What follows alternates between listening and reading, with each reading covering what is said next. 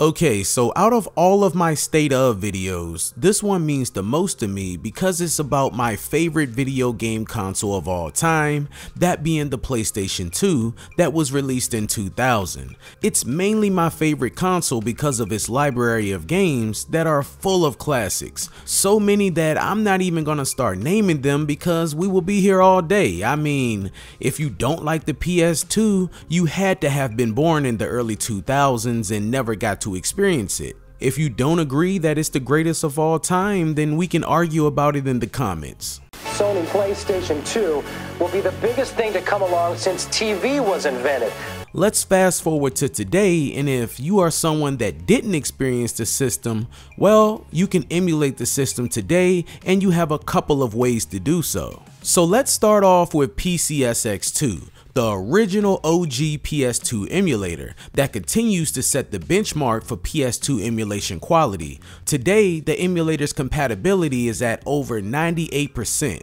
That means that almost every game ever released for the system is playable from start to finish, which is crazy. But then again, this emulator has been in development since 2002, so maybe it's not that crazy. Now, I have really nothing negative to say about this emulator at all, and we really haven't got a huge update in 2025, but back in 2024, we got a big one. That was adding Vulkan API support, which resulted in up to 10 times performance improvement over previous versions. This upgrade has enabled smoother gameplay and higher frame rates, even for demanding titles. Also last year, there was a big update that supported new controller types, improved save state compression, and enhanced debugging tools. And if you're a Linux user, well, PCSX2 has improved compatibility with modern Linux systems by enabling Wayward support by default, giving you a seamless experience for Linux users. If you're on Mac,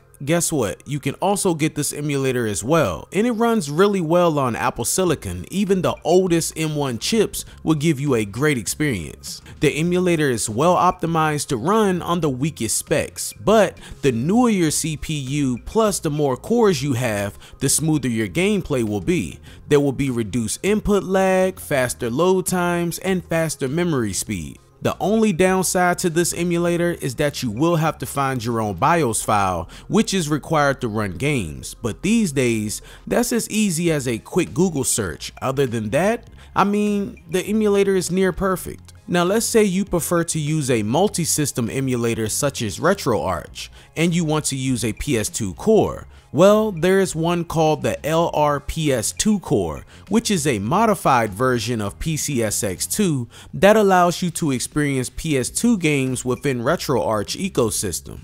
While earlier versions of LRPS2 faced performance and compatibility challenges, recent updates have addressed many of these issues, making it a good option for PS2 emulation within RetroArch. But if you want my personal opinion, I would still just use the standalone version of PCSX2 over this core. You can also integrate the standalone version of RPCS2 into RetroArch. That's if you don't want to use the LRPS2 core. There is another PlayStation 2 emulator that you may not be aware of called Play that is available for Windows, Mac, Linux, and Android. Now, it's nice to have more than one option for a system, but Play is lagging way behind PCSX2 and the LRPS2 core. Play has a compatibility of 47% of games, which is almost halfway. The emulator also hasn't received an update in a while, but for what I know, it is still in development. For my mobile gamers, Android and iOS also have some options.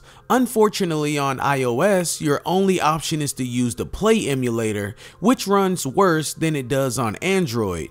But if you do decide to use it on Android, you will have a much better experience. Now, if you want an even better experience on Android, then there is an emulator called Aether SX2 that has great compatibility and performance. And you have a lot of settings to play with, including graphics and save states. And if you have an Android device with a pretty powerful chipset, then you will be able to run games at full speed with no slowdowns, giving you smooth gameplay.